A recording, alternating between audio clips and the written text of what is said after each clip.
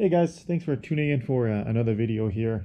Today I'll be talking about one of my favorite rods in my lineup right now. This is the Megabass Destroyer. This is the highest rod that Megabass has to offer in the US market, and this particular model is the FMJ. So it's a 7-1 medium heavy action with a fast taper. So FMJ features a high graphite system and an multi-axis construction, which is ideally made for jig fishing. So that's primarily what I use it for. It's rated for 3/8 to 1 1/4 ounce. So my favorite, my favorite thing to throw on it is a 3/8 jig or 1/2 ounce jig on it. Very super sensitive rod, which I love, and it just has an awesome build quality to it. It features a nice cork grip with the gold accents here. See the gold trims,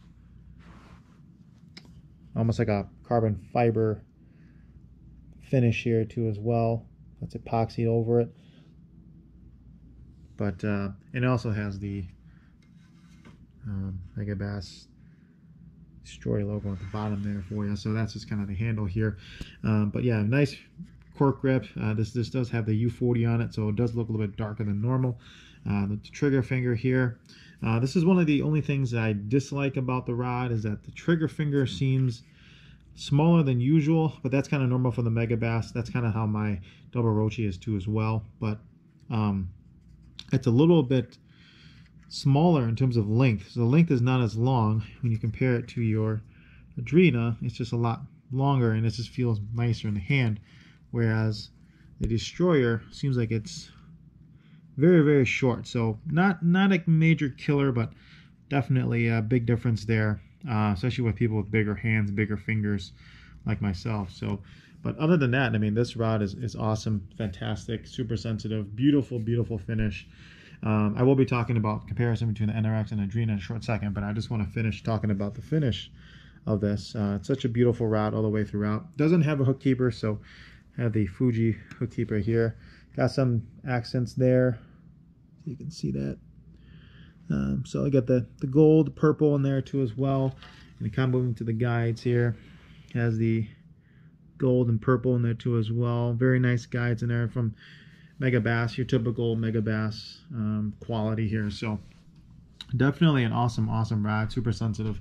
Now I want to take the rest of the video here to kind of talk about this compared to the Adrena and the NRX. So these are the flagships for these three companies. You have the NRX, G Loomis, or the Conquest.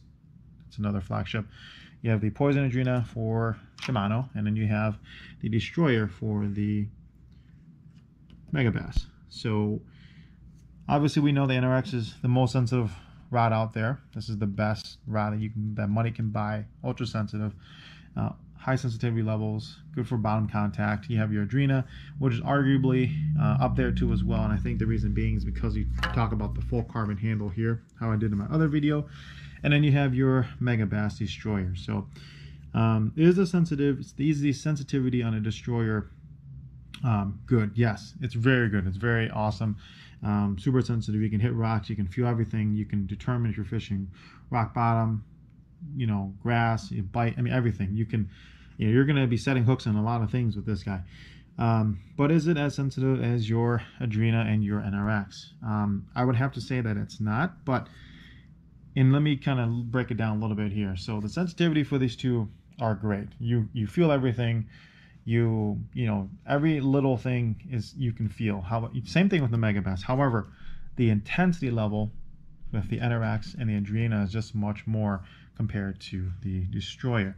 So I kind of relate it to when you're listening to a song or audio quality, and it's pitch perfect audio quality. You have these. Whereas there's a little bit of muffledness with this, so you can still feel it. It's super sensitive still, but there is just a higher intensity of sensitivity when you talk about your Adrena and the NRX. So yes, the rod is still awesome. It's still great. I use it for jigs. It's still super sensitive. But is it as sensitive as these two? No, it's not. So I just kind of want to do a little bit of comparison for those. However, talking about quality, the quality on the Megabass Destroyer does not lack whatsoever. It's right up there with the Adrena. Everything is perfect, from the guides, from the epoxies, from the cork handle. Everything is just perfect. There's no extra epoxy. There's nothing wrong with the wraps. Everything is just so perfect about it, just like the Poison Adrena. So that's a plus side for it. One of the downsides on Megabass is obviously the warranty. 3-year warranty for a $400 rod. Not the greatest, but not terrible. But when you're talking about your warranty with your NRX, that's why people pay, you know, extra money for the value, for the warranty, and for the sensitivity. So overall, 3 great rods here. These are 3 of my top rods that I have right now. I will be talking about the Steez, and I will be comparing between these 4 in another video. But just wanted to talk about my Destroyer and kind of give you my 2 thoughts on it. The action on it is a fast. However, it almost feels like a extra fast. It's not really a broomstick, but at the same time, it still feels, I guess, like an extra fast. But at the same time, it still delivers the amount of sensitivity. So I use it for jigs. So I haven't had any issues with it at all. Yeah, so just want to do a quick comparison for these. So overall, again, great rod. You know, thanks for tuning in for another video. Just want to thank you guys so much for you know, watching.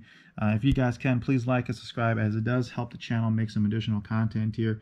But other than that, thanks, and take care.